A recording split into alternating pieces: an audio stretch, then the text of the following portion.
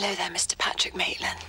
It's 1:30 in the morning, and my taxi's just arrived.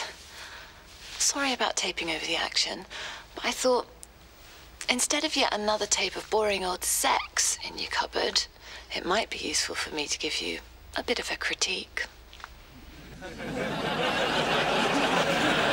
Let's start at the very beginning. Kissing and tongues. You've certainly got one of those, haven't you? The epiglottis, Patrick, tucked away at the back of the throat, is a very important organ, not a goal. Okay? Now, nipples. You like those, don't you? Which is great, which is lovely. They're lots of fun.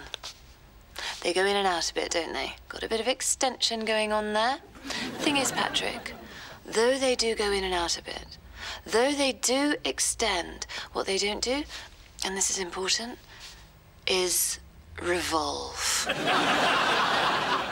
That's a no on revolving.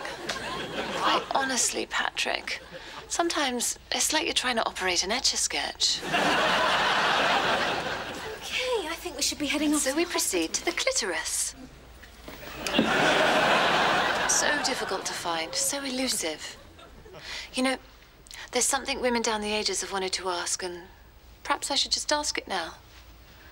Just how difficult to find, just how elusive is front and center?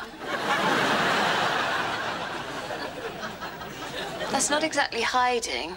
It doesn't move. It doesn't go anywhere. It doesn't pop round the back in all the excitement. Anyway, that's about it. Well, my taxi driver will be getting a teensy bit impatient.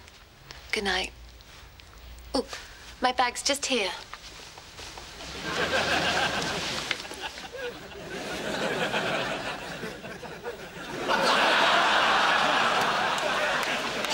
That went quite well, didn't it? I hope you don't mind a bit of constructive criticism. I mean, we have been at it for 3 weeks.